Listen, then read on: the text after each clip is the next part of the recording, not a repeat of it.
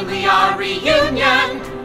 The last Saturday in May, time to see where we've all gone to. How we've changed along the way.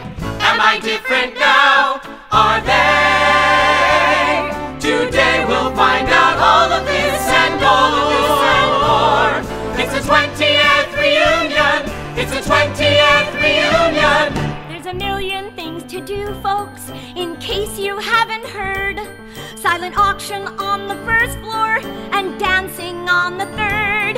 Today is finally here, so go on, have a blast. After 20 years of waiting, your reunion's here at last.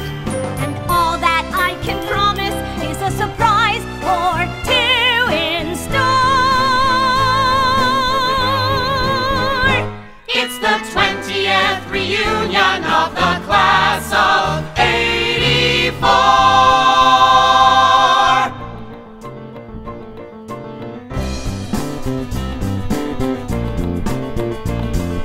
Life continues changing, it's gone by in a shot.